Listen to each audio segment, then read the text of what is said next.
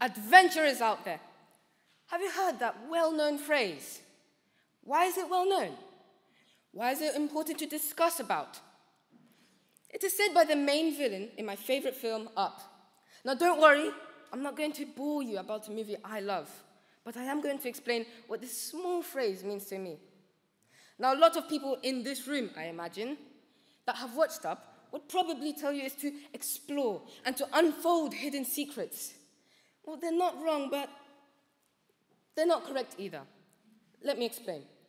If you search in the dictionary for the word adventure, it will describe the word as a dangerous and exciting experience, an encounter of risks. It's when a mouse travels through the deep, dark wood, encountering challenges. A fox, an owl, a snake, a gruffalo. And what about the word explore? To explore is to travel, to investigate, and to discover. My hero, Sir David Attenborough, has discovered many plant species, but to do that, he had to travel, investigate, and discover.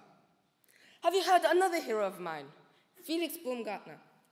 He's a professional skydiver, but not any ordinary skydiver, a special skydiver. Why is that, you may ask? Well, it's because he jumped from the stratosphere 130,000 feet above the ground in a skydive, and is the first person to ever break the sound barrier in a skydive. Now that's what I call an adventure. Listen, you only get one life, right? So when someone says there's an adventure ahead of you, you grab it in your hands. When your insane friends say, hey, we're going to survive in the forest with no food, no water, no shelter, and no bug spray for 72 hours, what, are you coming? You shout out, yes. Face yourself. Get on that roller coaster you were so afraid of. What are you so afraid of? Exams? Spiders? High places? For me, it's the dark. I know.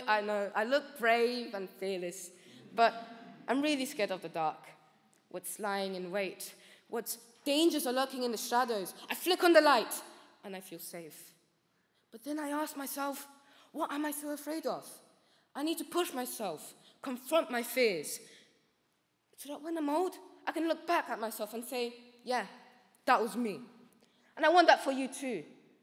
Before you come out of this room, remember these words. Adventure is out there.